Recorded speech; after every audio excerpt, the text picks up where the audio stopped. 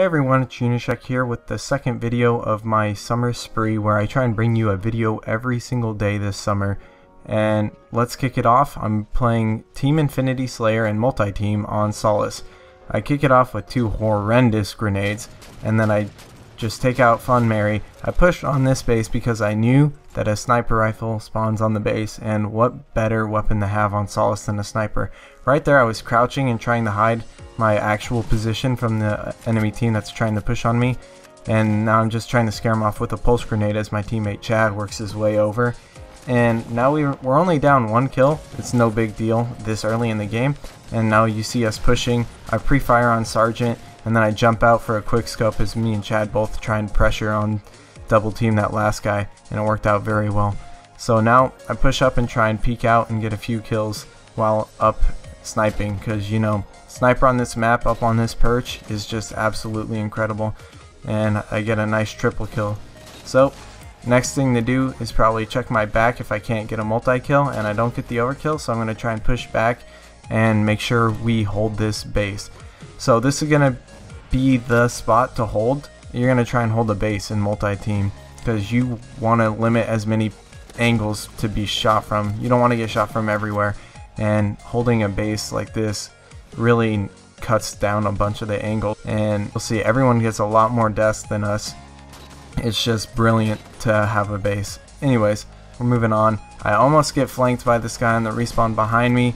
This is the worst thing to happen while you're in up on the sniper perch, is to have them spawn behind you. But luckily I Leroy Jenkins at them and they're not really expecting it, so that worked out very well for me. It was a pretty risky move, but anything I had to do was going to be risky. If I ran out into the open, I could have been shot from anywhere. Here you see me flank around because I saw this guy on radar. Luckily for me, he had a sniper, so now I have a sniper. I knew I had him outmatched with speed boost and a shotgun, any gun he had, unless it was like a rocket or something.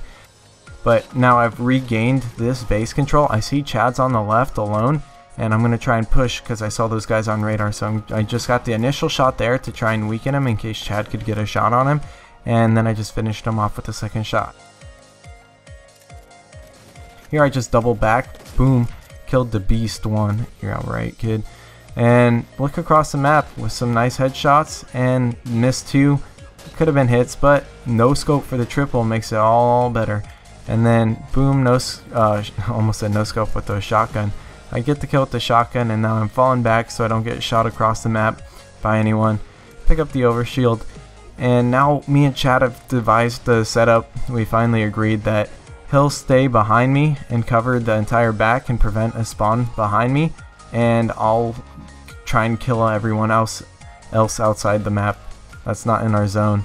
So right here I'm gonna just get a nice kill again, a couple kills, and I should be falling back because Chad needs help. Yeah, I come back, see this guy on radar, and I'm just crouch walking to hide my specific position, but then he called in a Promethean vision thing, so I knew I had to act quick before he got a full awareness of the entire situation, and I just jumped at him with the shotgun. Here I dropped the shotgun, 2 shots left to pick up a railgun, and it was the right choice because there was like 6 shots in this, 5 shots in the railgun. And now I've got 7 kills left in the game.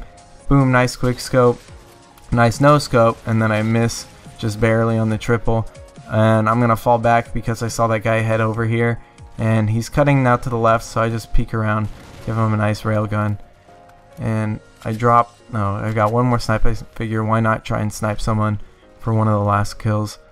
That's probably a risky move. I should just play it safe with the battle rifle and make sure I don't die, because if you hadn't noticed, I haven't died yet, and you're about to see a railgun across the map for my invincible perfection.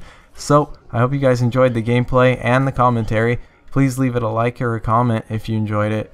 Alright guys, thanks for watching, and I hope you enjoyed.